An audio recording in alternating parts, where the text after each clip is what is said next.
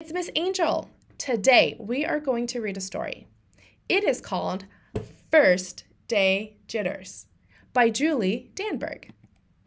Sarah, dear, time to get out of bed, Mr. Hartwell said, poking his head through the bedroom doorway. You don't want to miss the first day at your new school, do you? I'm not going, said Sarah, and pulled the covers over her head. Of course you're going, honey, said Mr. Hartwell as he walked over to the window and snapped up the shade. No, I'm not. I don't want to start over again. I hate my new school, Sarah said. She tunneled down to the end of her bed. How can you hate your new school, sweetheart? Mr. Hartwell chuckled. You've never been there before. Don't worry. You liked your other school.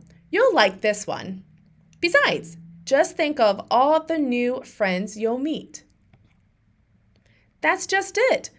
I don't know anybody, and it will be hard, and I just hate it. That's all. What will everyone think if you aren't there? We told them you were coming. They will think that I am lucky, and they will wish they were at home in bed like me. Mr. Hartwell sighed. Sarah Jane Hartwell, I'm not playing this silly game 1 second longer. I'll see you downstairs in 5 minutes. Sarah tumbled out of bed. She tumbled into the bathroom. She tumbled into her clothes. My head hurts, she moaned as she My head hurts, she moaned as she trudged into the kitchen. Mr. Hartwell handed Sarah a piece of toast and her lunchbox. They walked to the car. Sarah's hands were cold and clammy. They drove down the street.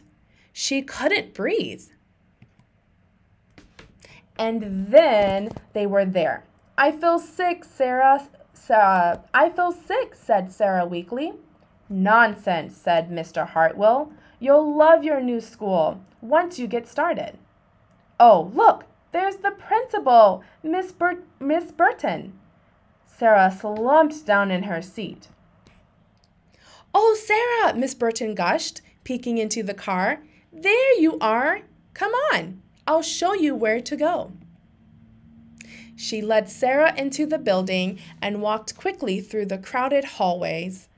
Don't worry, everyone is nervous the first day, she said over her shoulder as Sarah rushed to keep up. When they got to the classroom, most of the children were already in their seats. The class looked up at Miss Burton, cleared her throat. Class, attention please, said Miss Burton.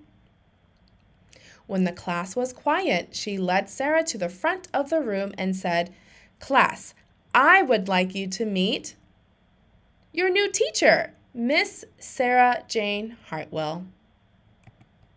The end.